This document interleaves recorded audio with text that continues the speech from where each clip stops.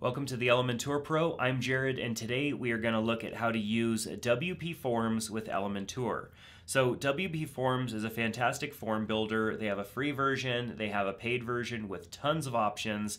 I have the free version installed here that gives me the ability to use the standard fields and create standard forms. Fancy fields, payment fields, and all of that stuff require a paid subscription to WPForms, but we're just looking at how to create a form and how to put that in Elementor. So one of the nice things that I do love about WPForms is that when you go to build a new form, they have lots of pre-designed forms. So when I click on Add New, there's lots of form options. It's pretty cool. And I can choose from many of these, and then they've got Pro Forms, and there's lots of integrations and marketing options. So WPForms is pretty fantastic. So we have our form created, and that's all that we need to do. I'm assuming that you've probably used WPForms or you've been thinking about using it. All we have to do is create our form and then go into the Elementor page that we want to embed the form in. So with WPForms, we just need to have our page. So I've got this contact form page that I started right here, and it has a place for me to insert a form. So there's a couple different ways that you can insert WPForms. So if I just do a search over here for WPForms, you can see that I have a few options. I have a WordPress embed option, which is free. You don't need Pro or anything like that. You don't need Elementor Pro to use that. So I can drag this one in. So we'll drag it into the space, and then it's going to ask me to select the form. So I'll select my form, and I fill in my form, and I don't need to add a title to it because I already have the title and whatnot up here. So that really is all that I need to do.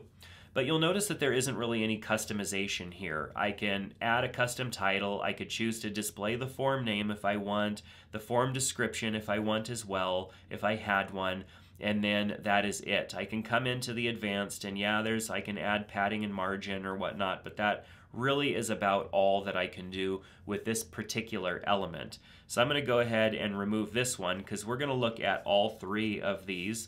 So we'll go down to this other one here first, WPForms, and we'll drag that one into place and see what we have here. So now I'll go and choose Contact Us as the form, and you can see that it's pretty much the same.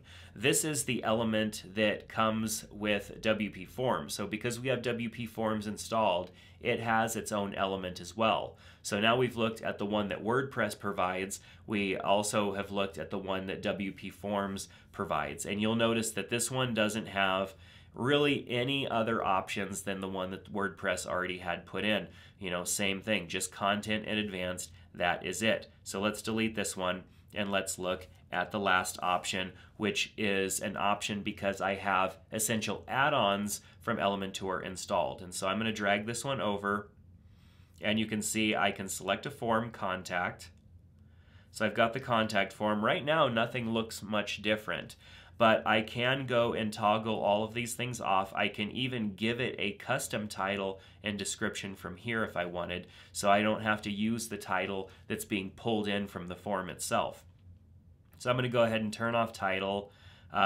There's no description, so that doesn't matter. I could turn off the labels if I didn't want labels to be there, but keep in mind you would need to have placeholders, and that's something that you set up in WPForms. So if you were going to turn off labels, we would want to make sure that we have placeholders put in so that in the field it would say first name, last name, email, and so people would know what to do with those boxes.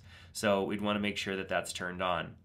We can also have it either show or hide error messages. You know, if something happens, they don't put in an email address that seems right, or something happens with the form not being sent, we can show or hide those error messages. Now, here's where the power of the Essential Addons element is in being able to customize this form and make it look better, change the fonts to things, change the background color if we wanted to, add margin to different things.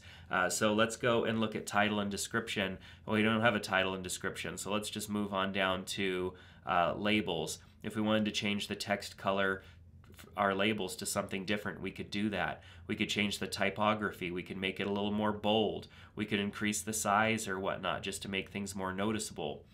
We can come down to our text areas, which were pretty basic. Now they're just basic squares. We can add maybe a little bit of border radius to them to add a little bit of style.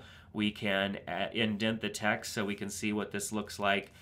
Maybe we want the text to indent out a little bit further. We can do that. We can change the width of the input areas to a specific pixel size. Also the height, and then for the text areas, the bigger areas, we can make those smaller or larger as well, add padding, spacing, change the typography that shows up in here. So let's go ahead and do that just to see what that looks like. I can change this to maybe a different font, now we've got a different font in there as well, which definitely is hard to read, but it's cool that we can change the font to something different and just make our forms look really custom. Under field description, we can change the text color typography for that. Same with the placeholder. You know, the placeholders usually show up in here as like a lighter text, letting people know to click in there and then just type over it. And so we could change the color of that as well. Radios and checkboxes, adding custom style to those, that's awesome. The submit button, you know, we could change the color of the submit button as well to match whatever it is that we're trying to accomplish. Even changing the way that that button looks, adding a border to it, adding a border radius to it so that it's a nice rounded pill style button instead, adding a shadow to it so that it pops off of the page a little bit is pretty neat. And then of course being able to customize the display of the error messages instead. So the Essential Add-ons element gives us a ton of additional functionality when making our forms look a lot better and not just looking like stale forms.